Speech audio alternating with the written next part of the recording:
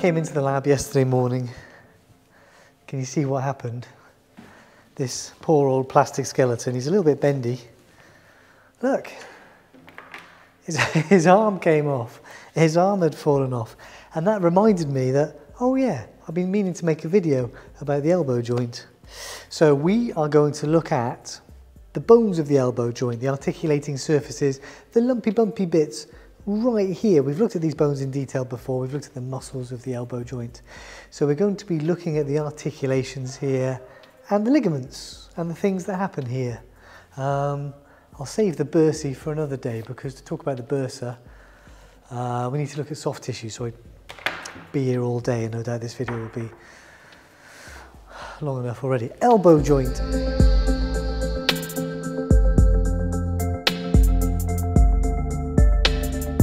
Okay, what do we got? Well, we need to think about the movements, we need to think about the bones, and we need to think about the ligaments holding them together. So the movements of the elbow joint. Well, okay, the elbow joint itself is actually a hinge. So we have the radius and ulnar bones. So radius is on the thumb side, it's lateral in the anatomical position, radius and ulnar. And we have the humerus up here, the humerus. And the humerus is going to articulate with both the radius and the ulnar in a hingy sort of way to give flexion at the elbow joint and extension. Flexion and extension. And that's what happens at the elbow joint. But also, because we're looking at the articulating surfaces, something else happens nearby, which is this.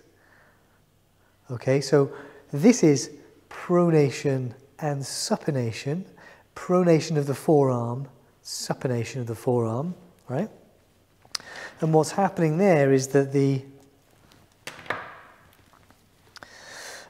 ulna is staying in place and the radius spins around it. So this isn't a movement of the elbow joint, it's a movement of the radius about the ulna, but it has some articulating surfaces at the elbow joint, so we'll talk about it.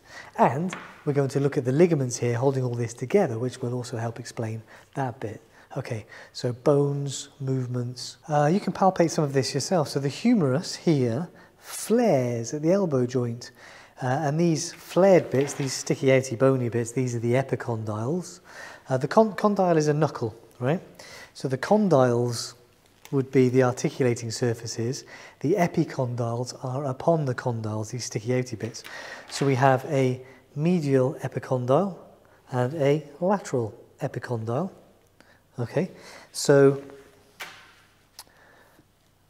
the radius is on the thumb side, so the radius is lateral, the ulna is on the medial side then.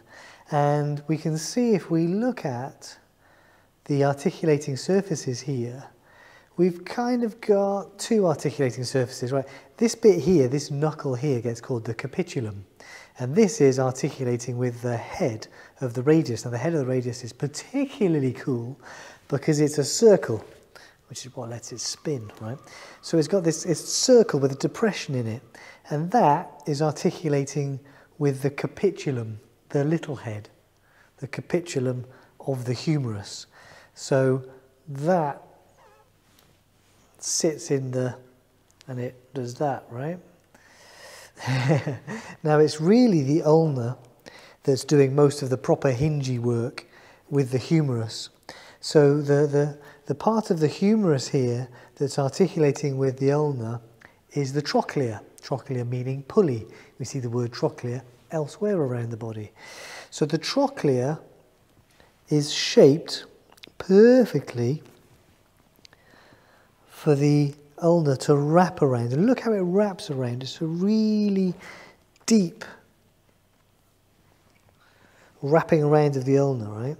So the ulna, this bit here, which you can also palpate very easily here, this is the olecranon. This is what the triceps inserts into. So the olecranon is this sticky out bit of ulna that's wrapping around the trochlea of the humerus, okay? So if you palpate that, you know where you are. That bit of bone is wrapping around the trochlea of the humerus, and that is largely where the hinge joint is. See what I mean? Poor fellow, he's sinking down again.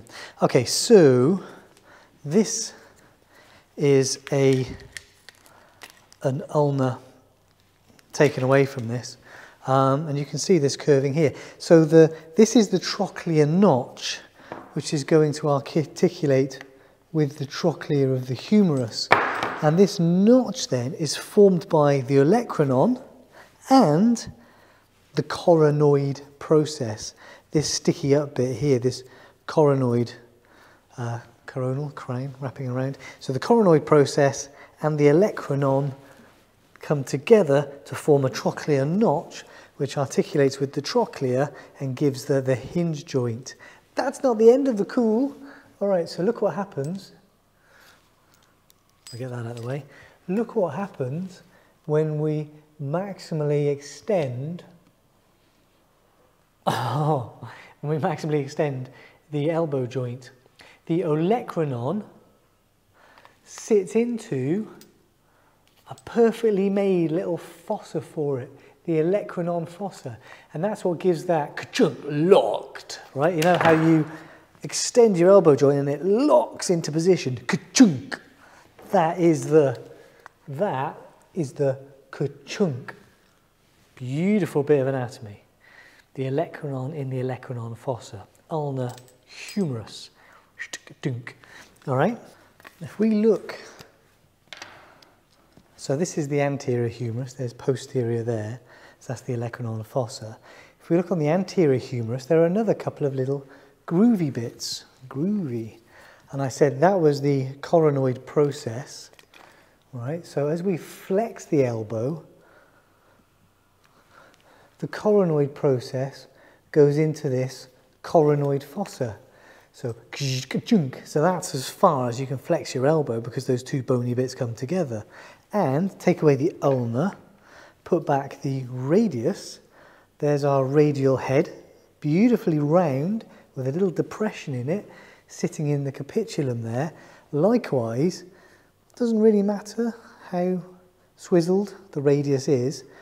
As we flex the radius to the humerus, the radius also goes into a radial fossa. Isn't that neat? So, you know, I mean, you've got extension, flexion. So flexion it's those bony bits coming together and saying like, you can flex no further. Okay, humerus, olecranon fossa, coronoid fossa, radial fossa, which relate to the other bony bits, the olecranon, the coronoid process, and the head of the radius. Okay, well, there's those bony joints, but of course we've also got to think about how the radius and the ulna go together at the, it's like trying to hold chopsticks, at the proximal radio-ulnar joint, right, because this is at the elbow end. The distal radio-ulnar joint would be at the wrist end, right? At the proximal radial-ulnar joint, the head of the radius, that circle, articulates with the ulna at the radial notch. So the ulna, so there's the coronoid process there. It has a radial notch that receives the head of the radius, so that the radius can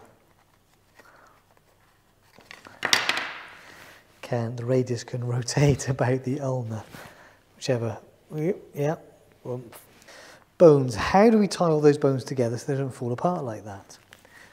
Ligaments. Now, remember that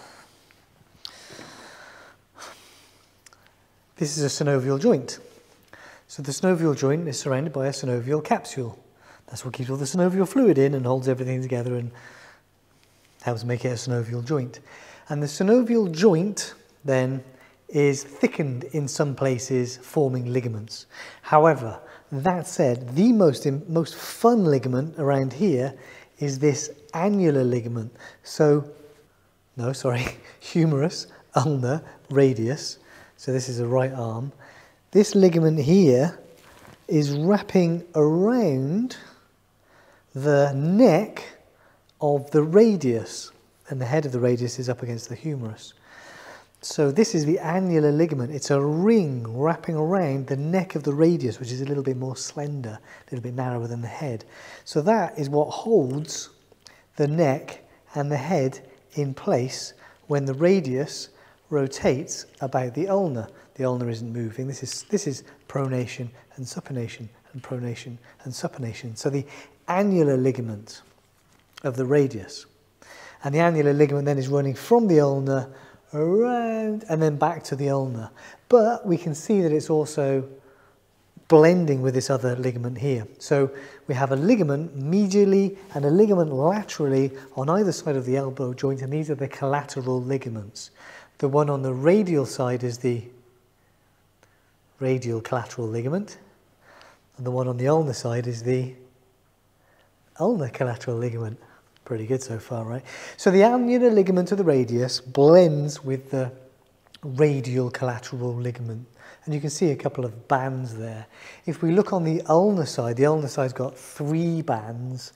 It's got, what, anterior, posterior, and oblique bands, making kind of this triangular collateral ligament on the ulnar side. So you can see where these ligaments are running. So on the ulnar side, look, this is the ulnar is medial, so this is the medial epicondyle of the humerus. Here's the olecranon, so it's running between the medial epicondyle of the humerus and the olecranon of the ulna, and it's running between the medial epicondyle of the humerus, and here, in there, is the coronoid process, or the coronoid process of the ulna. But it's these ligaments then that are supporting the synovial capsule, helping to hold the joint together, and also helping to form this proximal radio-ulnar joint. All right? And don't forget, of course, that the muscles are also helping hold joints together and that sort of thing. But those are the ligaments of the elbow joint. So what can go wrong with all of this? Well, we've got lots of sticky, bony bits which are important to this joint working.